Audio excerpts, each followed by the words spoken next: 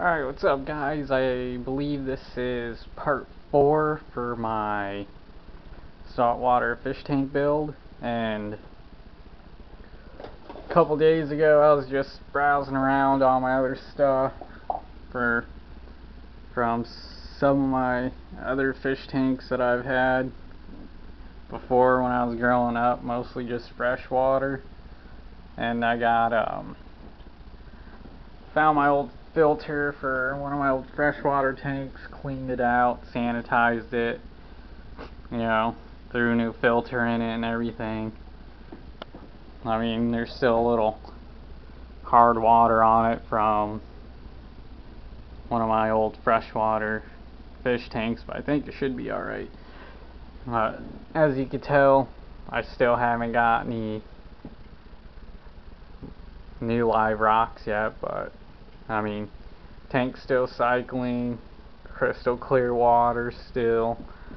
And the one thing that I do like about this filter versus my other one,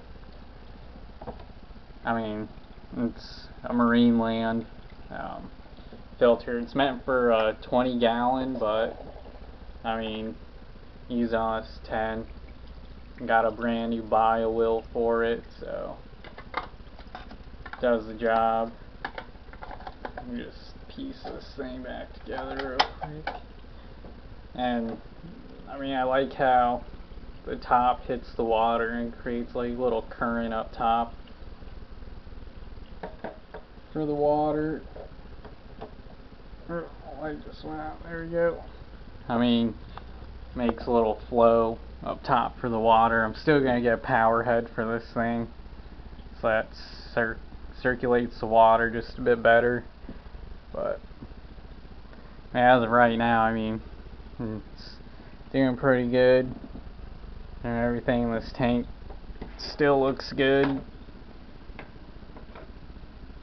It's pretty crappy because I gotta wait for my next payday to really do anything, but yeah, it's just a little quick view of my little 10-gallon tank, a little 10-gallon reef tank I'm doing. Yeah, I plan on getting more live rocks. Then once I do that, let it cycle a little longer, throw a Danzel in there, get all my good bacteria up and everything before I start throwing corals in, stuff like that. But thanks for watching. Comment, rate, and subscribe.